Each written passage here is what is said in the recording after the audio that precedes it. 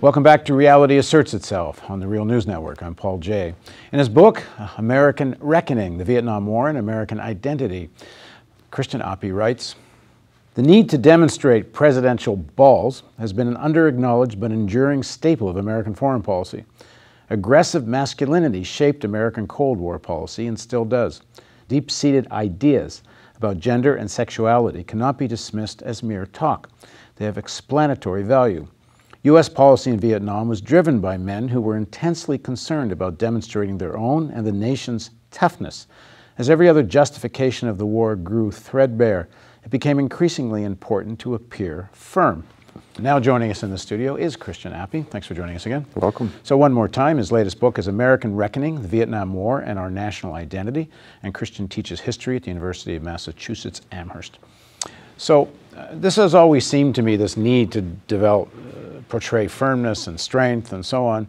It's akin to like a loan shark, and it's actually a lot akin to a loan shark, given how much of American commerce is based on lending people money, and I shouldn't say people, lending countries money, and assuming they're going to pay back. And for most loan sharks, you got to break some knees once in a while to make sure people pay you the exorbitant interest you're trying to collect. But talk about this need to project toughness, and start with Kennedy in Vietnam. Well, Kennedy, early on in his presidency, suffered a couple of real blows to his reputation, most obviously when he supported orchestrated the invasion of Cuba in an effort to overthrow Castro, which at the Bay of Pigs, and it was a debacle, and it failed.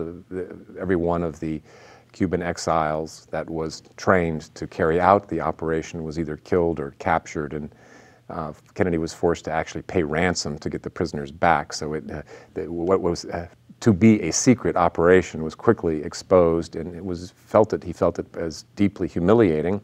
And then later that same year, he met for the first time with Khrushchev, and Khrushchev effectively kind of bullied him. And once again, Kennedy felt that he had not demonstrated his presidential gravitas, and I was already beginning to look at foreign policy interventions. Can I just add one thing? Sure. Internally, taking tremendous flack from some sections of the military, and certainly the whole conservative punderapis, can't say it, but you know what I mean, about being weak. Yes. I mean, why didn't he go in with a full-fledged invasion of Cuba? Right.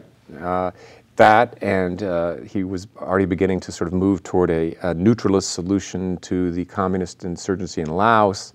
So he was beginning to think that maybe Vietnam would be the place to assert American credibility and power. But before that really began to develop, we had the Cuban Missile Crisis, and this for him was a great boost to his reputation and to his reputation for strength and steely really quickly, some resolve. Of our viewers don't know what that is. Yeah, well, the United States discovered through U-2 reconnaissance photographs that the Soviet Union, the spy plane, that the Soviet Union was beginning to install medium-range nuclear missiles in Cuba. In response, actually, to the U.S.-backed invasion, they were put there as a kind of deterrent, really defensive, though, of course, all nuclear weapons are almost by definition dangerous. Also, there were the United States had weapons in Turkey, which were awfully close to Russia. Exactly. And indeed, you speak to what the exact resolution of the missile crisis. Kennedy made clear on television that it would not be tolerated. Interestingly enough, he couldn't tolerate it because he had made a speech a couple of months earlier saying that if offensive weapons were put on Cuba by the Soviet Union, he would not allow that. And once it happened, he asked some advisors, does this really change the balance of power in the world? And Kennedy said, McNamara said no, Secretary of Defense McNamara, and Kennedy agreed. He said, I wish I had never said that. I wish I had never, drawn that line. Yeah, because what could they do with them? Yeah, so but now he felt he had to do something, and what he did, thankfully, was to be a little patient and to say no to those of his advisors that immediately wanted to launch airstrikes and take a more aggressive response. they negotiated a settlement. So it really was diplomacy, not bluster or militarism that solved the crisis. They were willing to say to the Soviets, okay, we will publicly promise never to invade Cuba, and privately we'll agree to remove our missiles from Turkey that are threatening very close to your borders. But the narrative that they wanted to go out to the public was a tougher narrative, that we stared them eyeball to eyeball, and the other fellow blinked. That was attributed to America set up all these military ships, Navy ships, as a blockade around Cuba. Yes, the quarantine. And Kennedy even went so far as to suggest that Adlai Stevenson, who was representing us in at the United Nations, had wanted to sell us out, had wanted a quote-unquote Munich, because he had advised that we remove our missiles from Turkey to solve the crisis. And that's exactly what did solve the crisis, but Kennedy didn't want anybody to know that, so he actually threw Stevenson under the bus as a weakling. Anyway, he told people that Kennedy bragged in private to friends that he had cut off Khrushchev's balls. So that really is deeply embedded in the American foreign policy of the period, and it becomes more important as I write, as the other justifications for the war are no longer believed, even by the policymakers. By 1965 or 1966, I believe, Johnson was not convinced that the war in Vietnam posed any threat to national security. I want to get to Johnson, but I just want to stay on Kennedy for a minute. Sure. You know, there's a lot of debate about the Kennedy assassination. That's whether or not he was really going to pursue Vietnam or not. What's your take? Well, you know, I waffle on this issue. As I tell students, it's hard enough as a historian to figure out what actually happens, and nearly impossible to figure out what might have happened if X or Y or Z had been different. So really, these are interesting speculations, but really impossible to nail down. The truth is there's documentary evidence that would support both positions. I mean, those who would like to believe that Kennedy would have pulled us out of Vietnam can cite documents where they're talking about withdrawing 1,000 troops at a time and slowly drawing down our presence. But Kennedy was pretty clear in a lot of those that planning that those withdrawals had to be contingent on success, and there was some hope at the time that maybe their success was coming, but. It needs to be remembered that Kennedy, although he never put more than 16,000 troops into Vietnam, which seems quite a small number when you compare it to the 540,000 that finally ended up there under Johnson, those 16,000 troops had already put into place many brutal practices that would only get expanded. By 1962, we were already using chemical defoliants on South Vietnam. We were using napalm. We were engaged in aerial bombing of South Vietnam, the very land we claimed to be defending.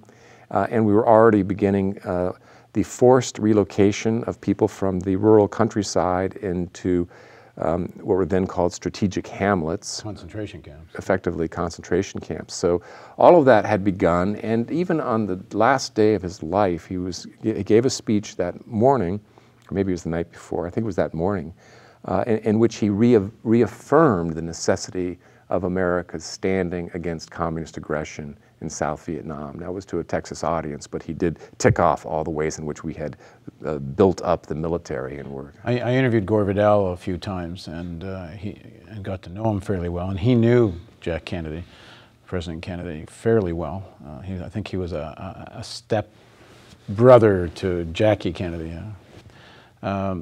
And he said he was quite convinced that Jack, and this goes back to you got to have balls theme, Mm-hmm. He was quite convinced that Jack wanted to pursue the war in Vietnam, and to a large extent to prove he could be a wartime president. Mm-hmm. Maybe Mm-hmm. that he had the balls to go to war in Mm-hmm. Vietnam. Mm-hmm. But as you say, this becomes a much even bigger issue for Johnson. Mm-hmm. In fact, I'm going to read a quote from your book. Sure. By 1966, Assistant Secretary of Defense John McNaughton concluded that avoiding humiliation had moved from 70% of America's goal in Vietnam to 100%. Quote, the reasons why we went into Vietnam to the present depth are varied, but they are now largely academic. Why we have not withdrawn is, by all odds, one reason: to preserve our reputation. We have not hung on to save a friend or to deny the communists the added acres and heads. Christian writes, to preserve an image of strength, LBJ systematically escalated the war. Perhaps the most shocking moment in Robert Dallek's biography of Johnson comes when a group of reporters pressed by LBJ to explain why he continued to wage war in spite of so many difficulties and so much opposition. The president, quote, unzipped his fly, drew out his substantial organ, and declared, quote, this is why. Other key policymakers may not have displayed their genitals, but all the men who sent America to Vietnam felt a deep connection between their own masculinity and national power.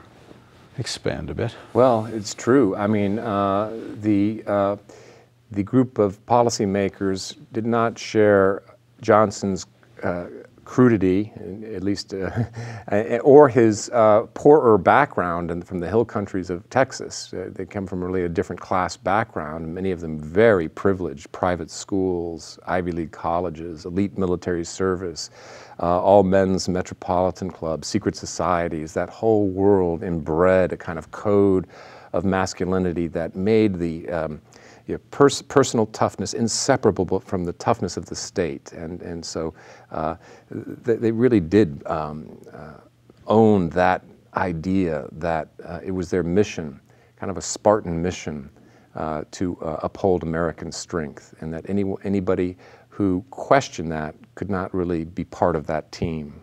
It goes back a little bit, I think, to what I was talking about as the loan sharks having to prove someone has to be the test case, the model of getting their knees broken so everyone else will pay. Mm-hmm. I mean, it's in prison too. You know, if you show weakness, then someone will take advantage of you. This mentality that if America shows any weakness, then other powers are going to take advantage of that weakness. It seems to be almost at the core of U.S. policy because it keeps ending in debacle. Yes. And it needn't be that way. I mean, at this precise time that they're digging their heels in on grounds of toughness, a whole new countercultural and anti-war movement is developing that is challenging this idea of masculinity and rejecting sort of the John Wayne image that they had grown up with, and coming to the conclusion that maybe it's really braver and tougher to express a kind of moral courage that can say, no, this is wrong. And we really need to withdraw. And there were occasionally some people close to power who were starting to say that, and they would immediately get sort of shut out. I mean, they were saying, for example, that, yes, it might be, as George Kennan, one of the great architects of the policy of containment, said when he was called before the Senate Foreign Relations Committee to testify. William Fulbright was the chair at the time, and it was widely televised. So George Kennan was asked, what do you think would happen if we withdrew from Vietnam? This is 1966 again. He said, well, honestly, I think it would be a 6-month sensation, but it would blow away. It wouldn't really have any fundamental effect on our national security, and it actually, in terms of our international reputation, might improve it. So one of the ironies of this period for me is that Johnson, who is always credited as being a master politician, who could read the tea leaves and count every vote, completely miscalculated the direction of the American public, because had he withdrawn early in his presidency before the massive escalation, I think he might well have been reelected. I think he could have made the case that this really was not in our interest, and not so much a sign of weakness, but of really pragmatic realism. And there's another irony. All these guys prided themselves on being hard-headed realists who could see the world with steely eyes and unaffected by sentimentality or namby-pamby moralism. And yet, in the face of the evidence that they were receiving on a daily basis that the war was going poorly, that they had privately very little optimism that they could achieve their objectives, certainly not in any time soon, maybe 5, 10, 15 years down the road, those same pragmatists were willing to continue a war they knew they weren't winning, because they didn't want to be seen as weak, didn't want to be the first president to lose a war. But then doesn't Johnson, at the end, near the end of his presidency, he does come to the conclusion to try to end it, and negotiates in secret a ceasefire that might lead to a final settlement that gets torpedoed by Nixon. Yeah, he does make some small steps in that direction, though the ceasefire of the bombing in the north, first it's only above the 20th parallel, and then just days before he leaves office, it's all the way down to the 17th parallel, but he never stops the bombing of the South. And one thing that Americans to this day don't quite realize is that our bombing of South Vietnam was far more intense and unconstrained than the bombing of the North. We dropped 4 million tons of bombs on the South, 1 million tons of bombs on the North. That's a lot, but South Vietnam became by far the most bombed country in world history. We were using B-52 bombers that could hold each one of those planes 30 tons of bombs. They, of course, have been designed to drop nuclear weapons, but were retooled to be used in Vietnam.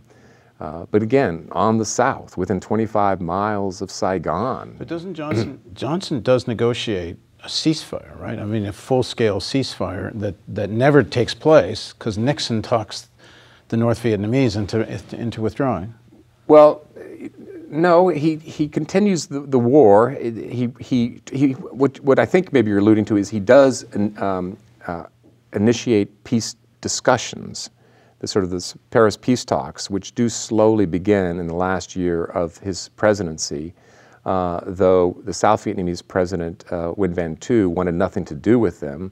But this idea of having balls and showing American power, in spite of the war starting to unravel, but there's also economic interest here. I mean, there's a lot of people making a lot of money out of the war. It's true. Certainly, defense contractors are making bushels of money, but one of the interesting things is that over time, by the late 60s, high-level executives are beginning to believe that the war is actually hurting the economy because it's hurting them. Yeah, well, they see their section of the economy. Yeah, and defense industry aside, there's a moment in which the CEO of the Bank of America, no less, goes before Congress and makes the case that the war is bad for business, that corporate profits have actually peaked in '65 just as the massive escalation began and it had declined steadily since then, and that inflation was ticking up.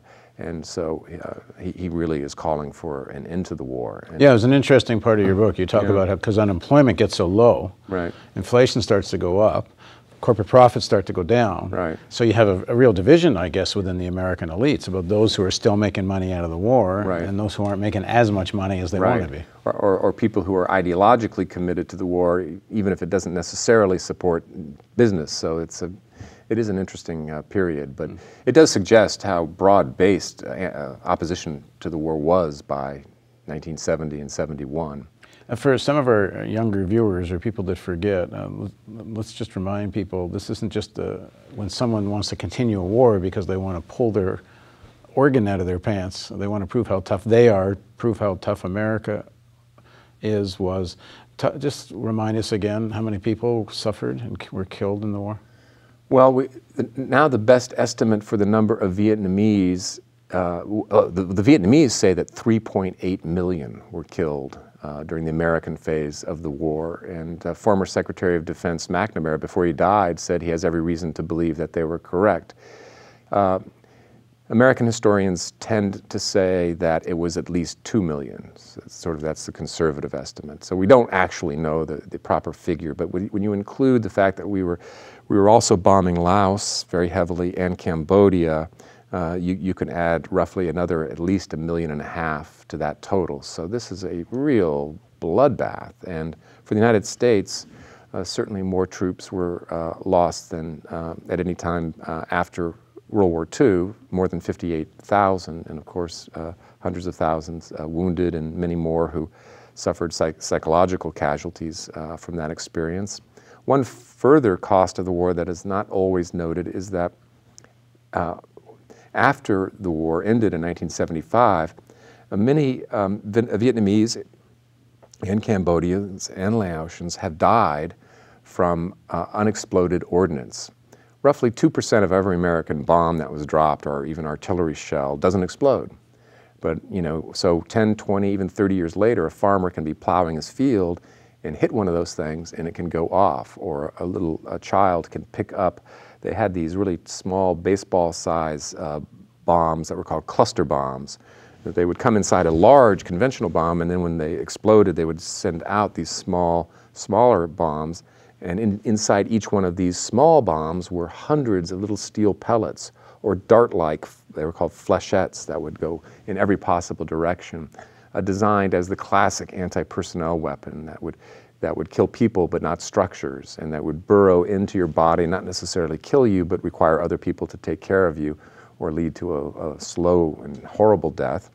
And as I say, a kid could pick up one of these little baseball bombs and it could go off again. So the estimate now is that some 40,000, anyway, Vietnamese have died from that cause since the war, which is extraordinary, and many more wounded.